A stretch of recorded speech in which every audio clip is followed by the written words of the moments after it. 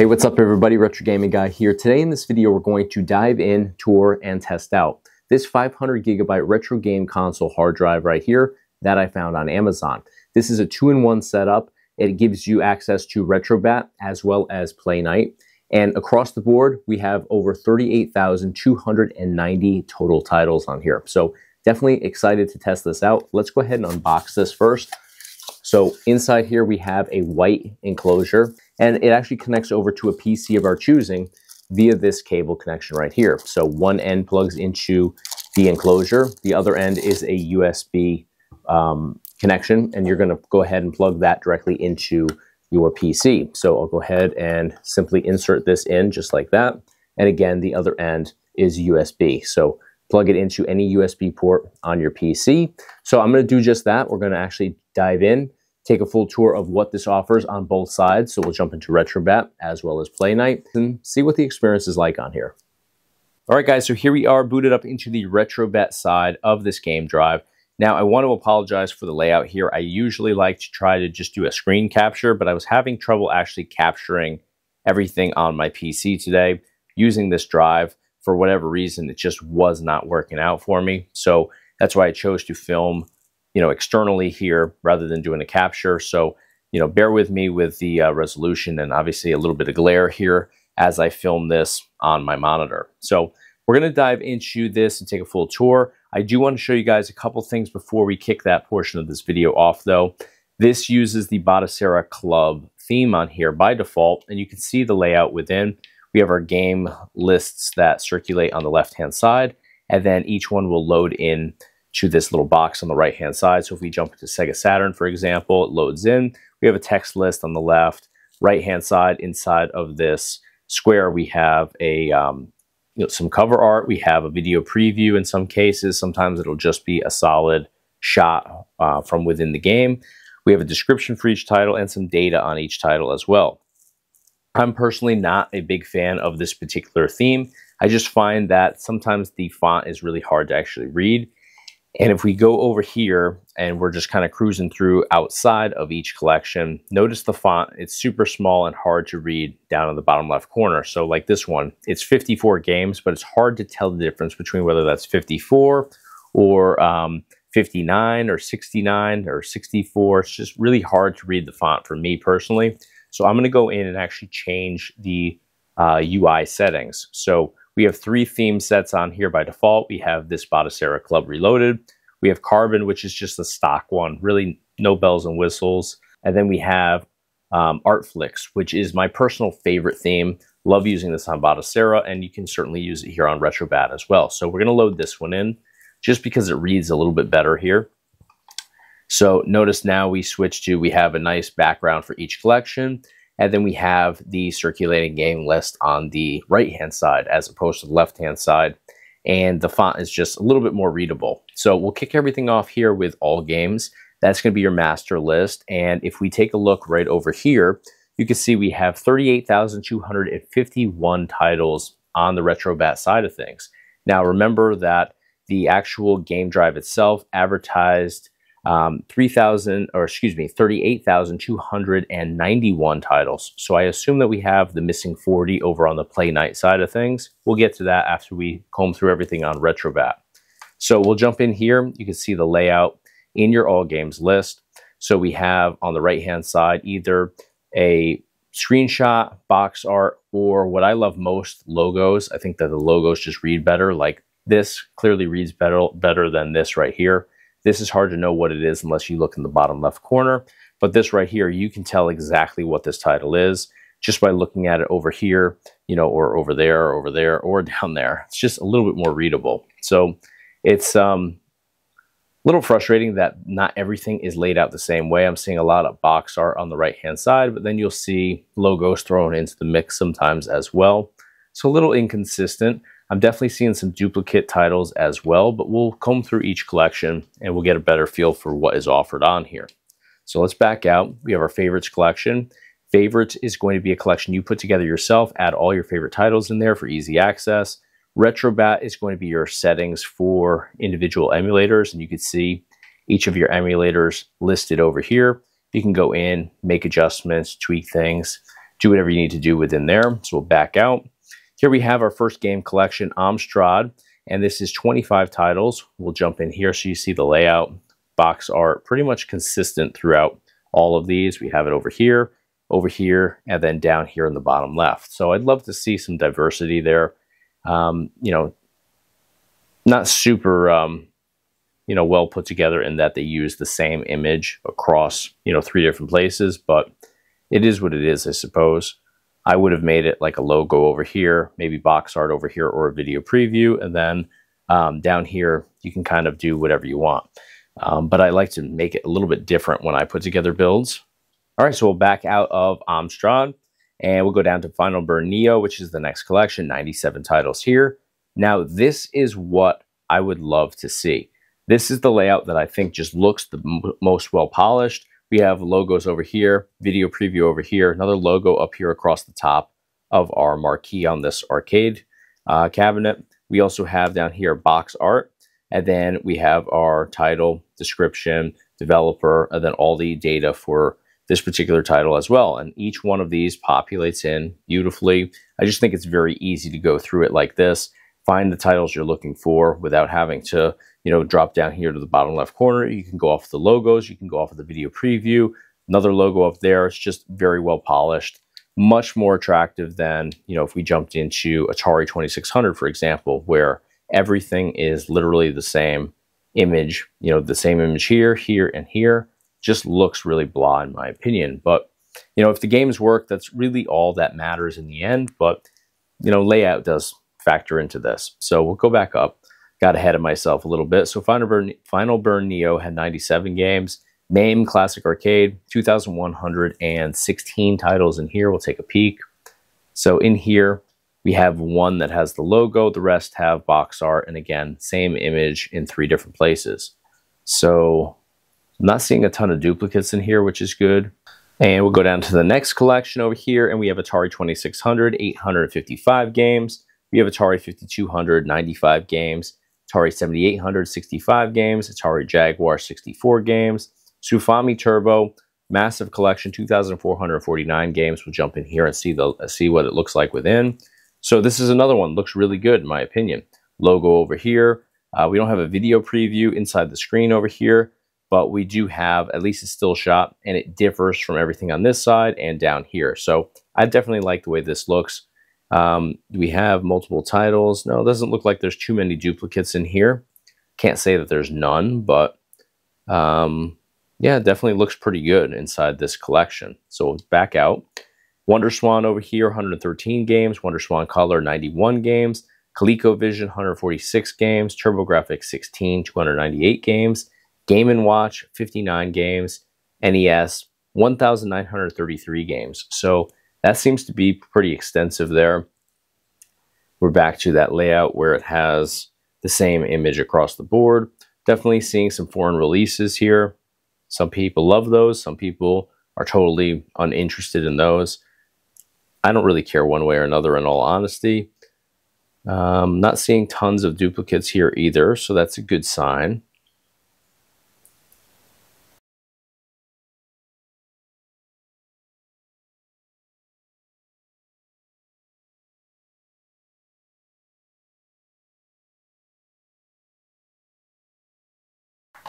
All right, so back out of NES.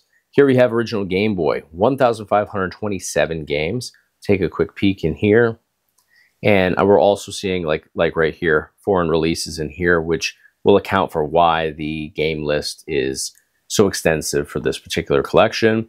We'll continue on. Super Nintendo, 761 games in here. Pretty well put together. Still the same image across the board, but it at least reads a little better just because of how well put together the box art was for this collection. Everything's very vibrant, very readable. We'll back out. Super Game Boy. And one thing I want to give you guys a spoiler alert on here, I'm not certain, but I would say that 95% of the plug and play drives that I've reviewed, they duplicate Super Game Boy and Game Boy Color. So we have 1,289 titles for Super Game Boy. Next collection down is N64. Let's skip that and let's go to Game Boy Color. What do you know? Same exact game count. 1,289 games. And if we jump into Game Boy Color, it kicks off with 007, The World Is Not Enough, followed by 10-Pin Bowling, followed by 102 Dalmatians, Puppies to the Rescue. And I've come across this countless times, so I already know what we're going to see here.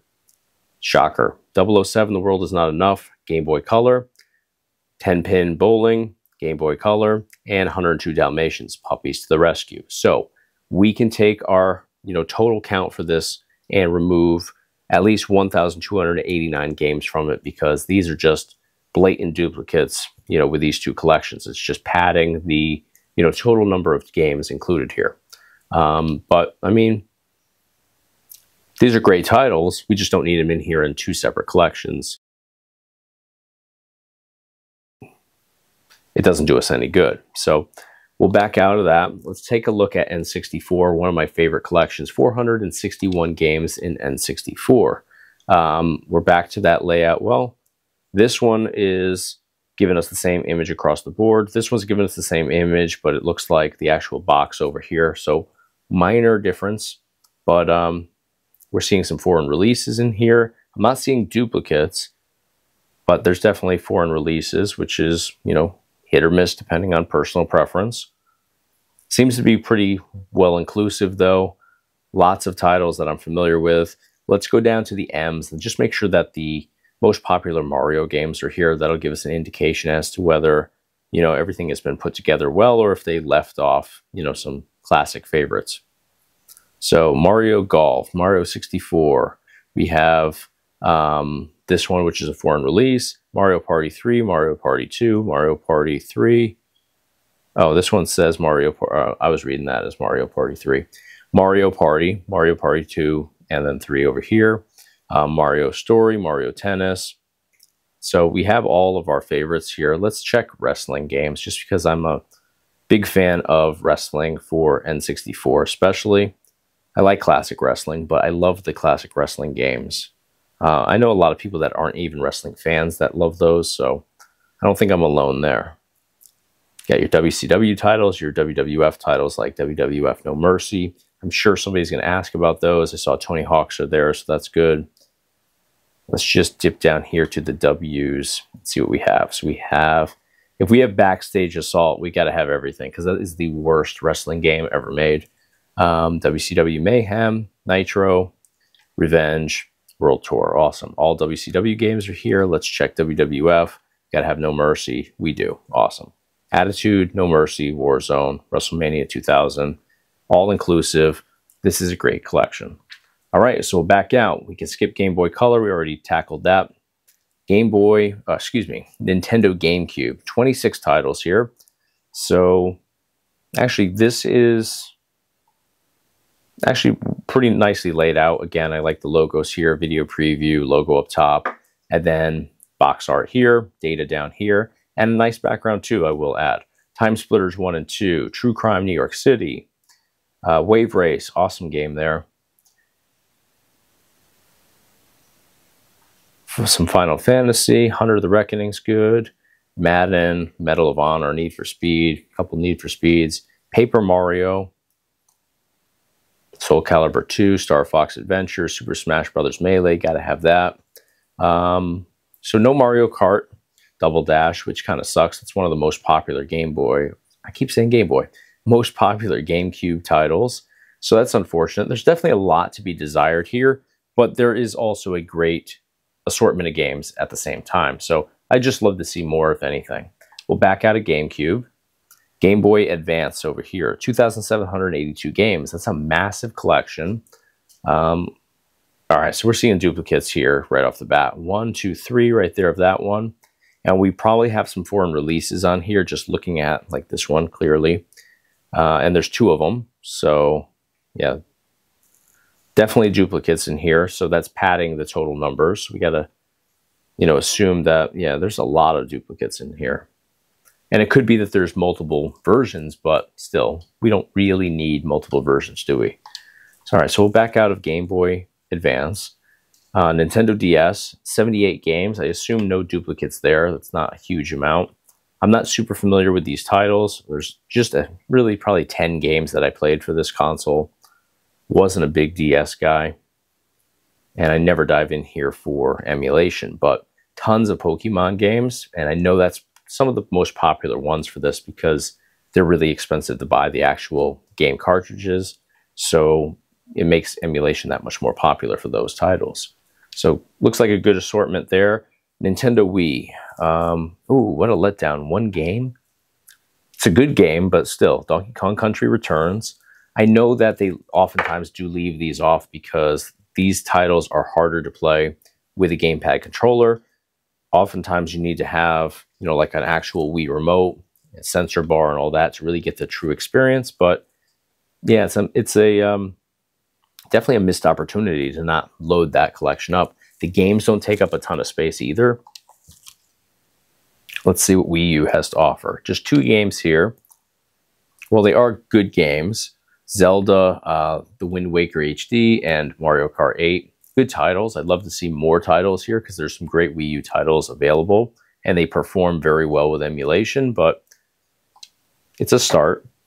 So over here we have 13 games. Nintendo Switch, 7 games. Love to see more of those too, but let's see what we have. Crash Bandicoot Insane Trilogy. Great title. And obviously gives you multiple games in one. We have Crash Team Racing Nitro Fueled, probably one of my favorite games. I love racing games and I love Crash, so great combo deal there. Not familiar with this game. Flashback I know of. Salt and Sanctuary, not familiar with. Super Mario Odyssey, good game. The Legend of Zelda Link's Awakening, good game. And fairly recent game too. So those are the 7 titles. It's a good start, and there's some good options here. Love to see more, but we can always add more ourselves too. So backing out, Atomic Wave, 23 games. I'm actually a pretty big fan of Atomic Wave. That's definitely my era of and type of game. So it looks like some good stuff here. There's some light gun games in here as well. So pretty impressive. I'm not seeing duplicates. That's good. Sega SG-1000, 98 games.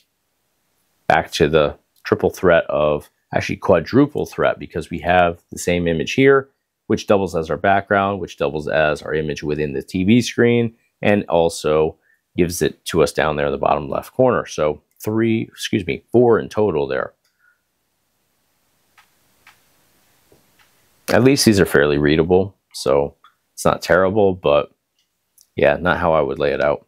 Sega Genesis, 1,206 games. Looks like a good assortment of titles. You're going to get a lot of crossover with this and Super Nintendo, but different versions, different collections. I get it. It's not the same as, you know, just having it title for title, an exact duplicate like we saw with Super Game Boy and Game Boy Color. Good stuff here. And this one, so there's a duplicate of Aladdin, but they are different versions. This is a foreign release. This is the American release. So I'm okay with that.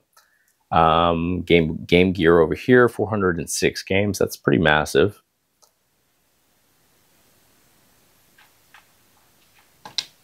All right, we have Sega Saturn, 37 games. Oh, excuse me, I jumped ahead. Genesis 32X, 37 games there. Sega Saturn, 27 games.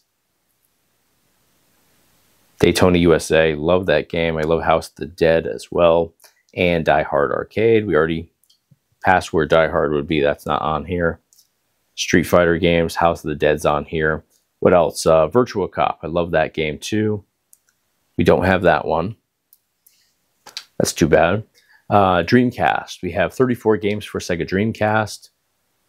So we have Capcom versus SNK, Millionaire Fighting 2001, Crazy Taxi 1 and 2, Dead or Alive 2. Definitely some great games. Legacy of Kain, Soul Reaver, love that game. Marvel versus Capcom 1 and 2. Definitely some good stuff here. Power Stone 1 and 2. This game's drastically underrated. San Francisco Rush 2049. Sonic Adventure 1 and 2, Soul Calibur. Some Street Fighters. Tony Hawk Pro Skater 2, probably my favorite here. House of the Dead 2. Good stuff. Definitely a pretty stacked collection for just having, what do we have, 34? Yeah, 34 games. Sega Naomi. This is a great collection as well. Pretty solid number on this too. Love what this offers. There's going to be some crossover with this and Dreamcast, like right here, Marvel vs. Capcom 2. But solid collection. Power Stone 1 and 2 should be on there as well. Neo Geo 151 games, Neo Geo Pocket 82 games, Neo Geo Pocket Color 89 games, original PlayStation just 47. I was expecting that to be a little bit more stacked. I don't play a lot of PlayStation original games anyway, so I'm not bummed out about it, but they don't take up much space, so I'm surprised they didn't add more. Some Silent Hill, we've got some Mega Man, saw some Resident Evil, Need for Speed, Harvest Moon, lots of Final Fantasies. So they did a good job actually selecting titles, a lot of Crash titles too. So good stuff there. PS2, 41 games. PS2 has Black, that's a good game. Burnout titles, multiple Burnouts, Dead to Rights 1 and 2, Grand Theft Auto, Vice City Stories. We also have Grand Theft Auto 3. Definitely missing a few of those there, but not bad. This is a good one. Jack and Daxter. What else we have? Max Payne 2. Gotta have the first one. This is the second or third time now that I've seen them add Max Payne 2 to a, plug and play game drive like this, but not the original one. That's kind of weird to me, but NBA Street Volume 2 is a good one. Need for Speed Need for Speed Underground 2 is a good one. Got some Resident Evil, Soul Calibur, Silent Hill, SSX on Tour, Battlefront, Time Splitters 2. We saw Time Splitters, I think, in GameCube, if I'm not mistaken. We had both versions there. X-Men, good stuff. Obviously I want to have more, who doesn't, but great start. PSP, we have 91 games. Let's see if they've combined PSP mini games in here. In fact, it actually looks to be true PSP titles so far anyways. Kind of scroll through here. I'm seeing some games that I like. I saw Harry Potter there, Metal Gear Solid, Monster Jam. A lot of sports games, racing games. Yeah, these are all true PSP games, so that's good to see. Sometimes you'll see 300 games listed for PSP, and then you dive in and 200 of them are PSP mini titles. So that's not the case here. That's good. PlayStation 3 games in here. What do we have for them? We have Catherine, which I've never played, but I'm starting to hear a lot of people talking about that game here on the channel because I've reviewed other game drives that included this. A few people were kind of schooling me on what this is all about. It's like a puzzle game. It's supposed to be good. God of War Collection. So this is, a 2-in-1 title. And The Wolf Among Us, which I haven't played, but I've heard good things about. So that's good that we have 3 PS3 titles on here. And we're back to our all games list. So that is everything this includes. We'll dive into a couple gameplay demos, but I want to keep it moving and dive into the PlayNite side as well to see what that offers.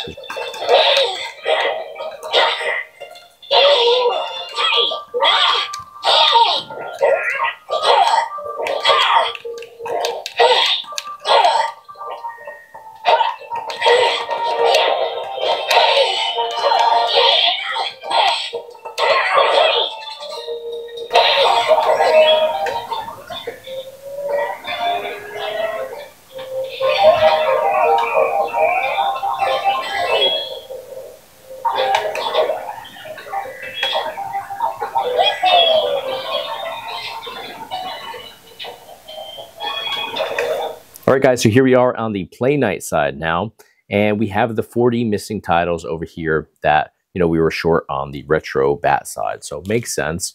Now, we kick everything off with Brotato up here at the top, Chicken Police. I've heard of Chicken Police.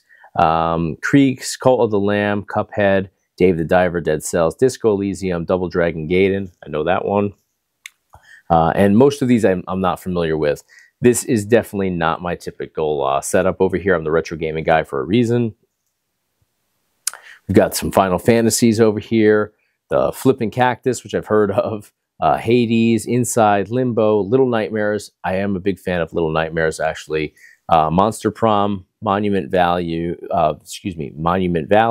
Neo Abyss, Nobody Saves the World, Octopath Traveler, Ori and the Blind Forest, Persona 4 Golden. We have RimWorld, Risk of Rain 2, Roots of Pacha, Skull the Hero Slayer, Speed Brawl, Steel Assault, Subnautica Below Zero, System Shock, Teenage Mutant Ninja Turtles, Shredder's Revenge. Awesome title there. Highly recommend that if you haven't checked that out. The Binding of Isaac, The King of Fighters 2002 Unlimited, great title. The War of Mine, or excuse me, This War of Mine, Tunic, Tunnel of Doom, Vampire Survivors, good game. Wild Frost, Yoku's Island Express. So yeah, I don't know a ton of these, but definitely some good ones in here, and I'm sure a lot of you guys probably are familiar with these titles. It's just not necessarily my thing. PlayNite is very nicely put together. I will say that, very user-friendly, very easy to navigate and use. This certainly gets you set up as well. If you wanted to add more titles, you certainly have that ability.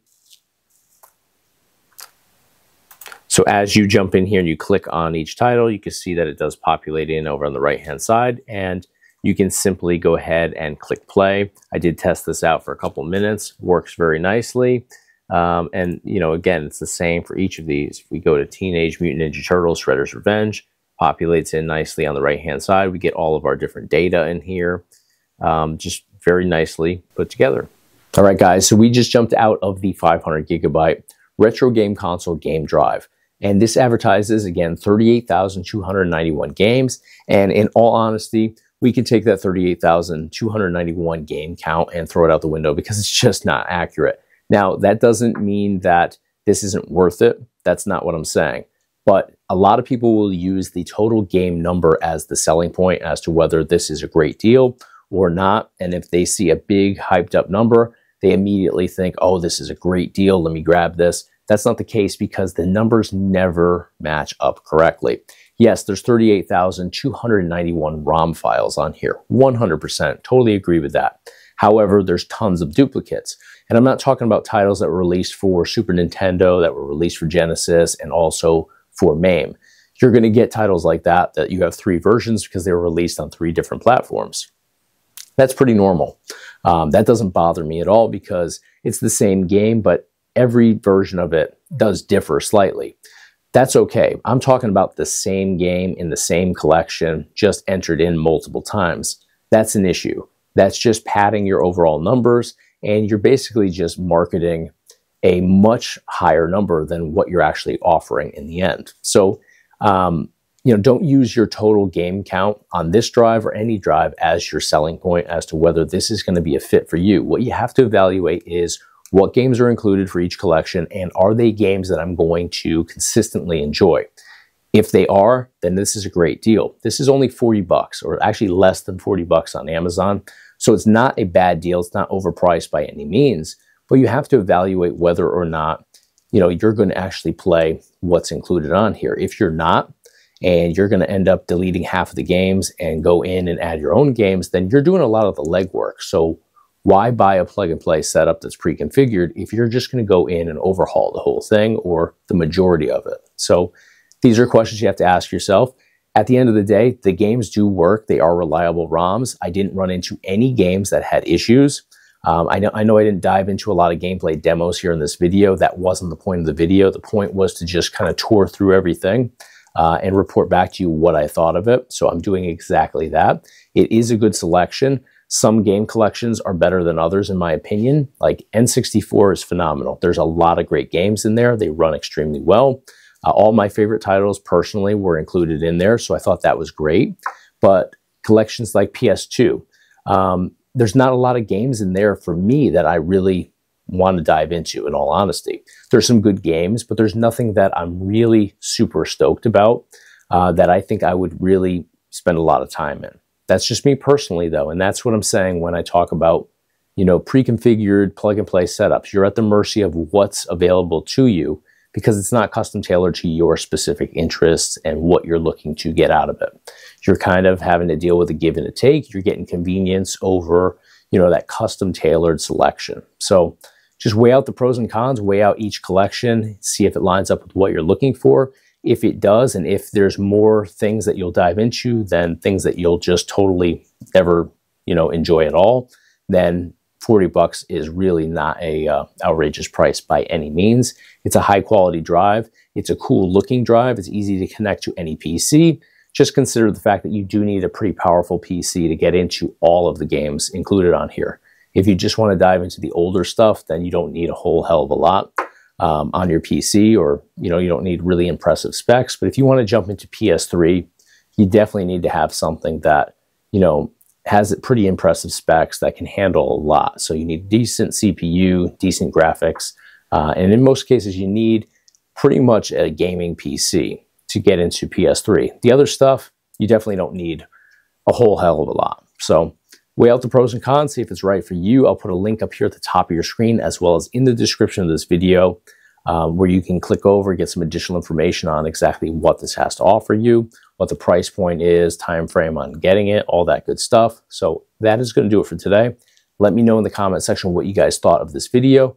Let me know what you guys thought of this drive, and I will see you guys again on the next video very soon. If you enjoy the content, please give me a thumbs up on the video, and of course hit subscribe to stay in the loop for all future videos. Thanks for watching. I'll see you on the next one.